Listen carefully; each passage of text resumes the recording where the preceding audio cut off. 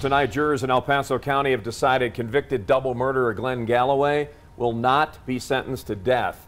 The first time the death penalty's been on the table in the county in a decade. Instead, Galloway will be automatically sentenced to life in prison without parole. Found guilty last month of murdering his former girlfriend Janice Nam, former roommate Marcus Anderson back in 2016. DA Dan May told us he's disappointed with the jury's decision, but he respects it. He says if anyone is deserving of the death penalty, it's Galloway.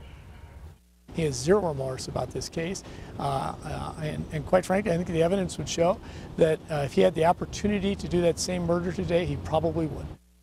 And Galloway will hear his life sentence officially at 9 o'clock on Thursday morning.